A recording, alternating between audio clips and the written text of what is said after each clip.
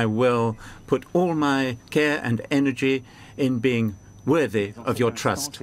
But at this moment, it's up to all of you, citizens of this country, that I want to address as to your choices.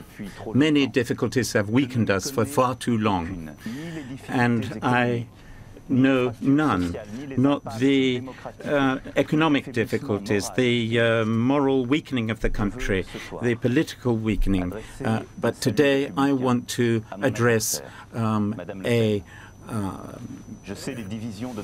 greeting to my adversary. I know that the country is divided and has led to people voting for extremes. I understand the anger, the anxiety, the doubt which many of you have expressed. And it is my responsibility to hear that. Protecting the most vulnerable, organizing solidarity, fighting all forms of inequality and discrimination, in struggling, fighting implacably for your security, and by guaranteeing the unity of the nation. Because behind every single word that I have spoken, I know that there are faces of men and women, children and families, whole lives.